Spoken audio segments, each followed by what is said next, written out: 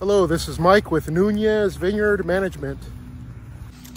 We are pruning Cabernet Sauvignon on 03916 rootstock.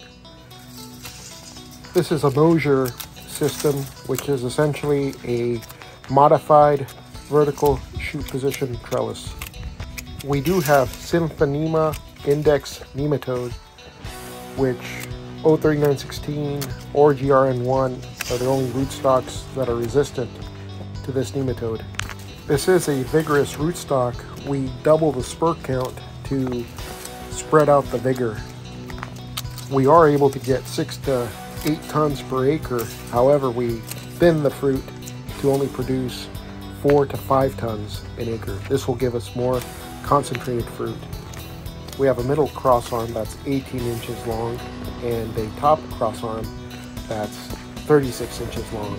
That will allow our shoots to be positioned in a 45-degree angle.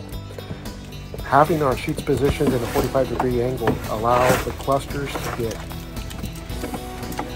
protected from heat waves, acting as an umbrella which will protect the fruit from getting burned. At the end of the day, it takes spectacular grapes to make spectacular wine.